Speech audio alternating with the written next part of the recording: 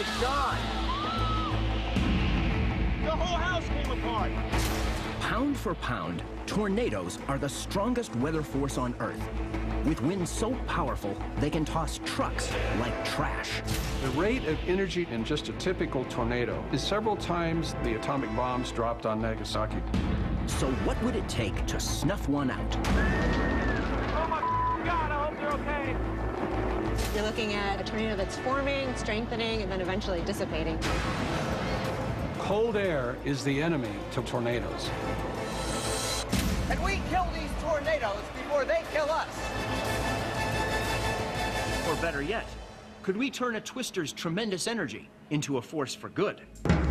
I'm John Rennie, and I'm a science writer on the hunt for new ways to level the planetary playing field.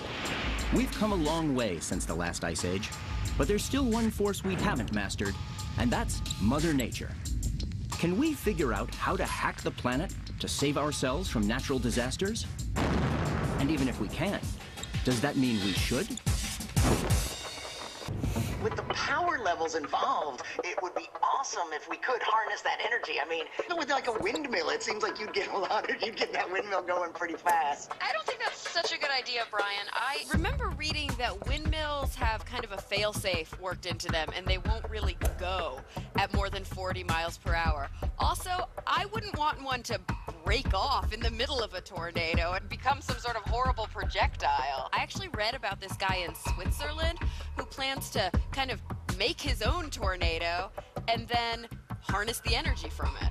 Build a tornado? I'm not completely sure how it works, but it looks like he wants to try and trigger the formation of a vortex by shooting a bunch of microwave beams at the sky.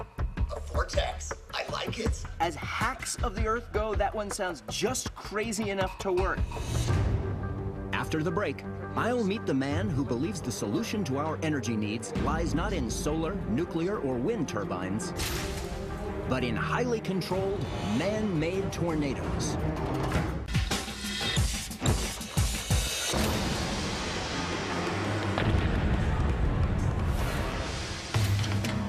My quest to hack a tornado for power has led me to one of the most energy-conscious countries in the world, Switzerland.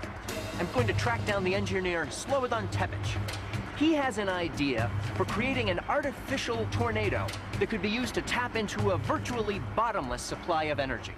My hope is that we can provide clean energy for about 500,000 people. Wow. His idea would work like this. A high-powered microwave beam anchored in the base of this shell-like wind guide would create the warm updraft needed to trigger a vortex. The walls in the wind guide funnel the fast-moving winds through 64 high-performance turbines that harness the energy and distribute it into the grid, like a typical power plant.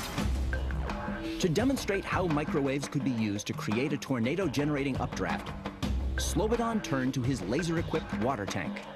The beam comes through the center and actually monitor the vortex being generated. On this small scale, the heat transfer can't be seen with the naked eye.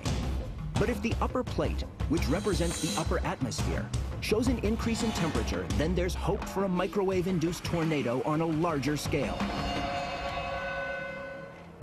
And in just a few minutes, we can already start to see results. So this 0.3 reading that I'm seeing here at the top plate reflects... The upper plate is being warmed by the laser beam. Successfully heating the upper plate with the laser beam offers hope that someday we might be able to induce a tornado-like column of wind and harness its energy. But if it could be done, how big would a life-size tornado power plant have to be to meet the energy needs of 500,000 people? I guess somewhere on the order of 600 meters in diameter. So 600 meters, that's like more than 1/3 of a mile across then. About that, right.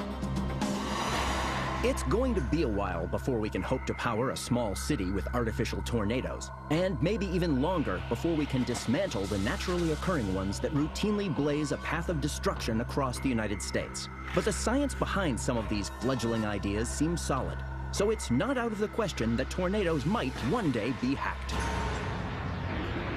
In until we're a little further along, I don't think I'm going to be looking up the real estate listings in Tornado Alley anytime soon.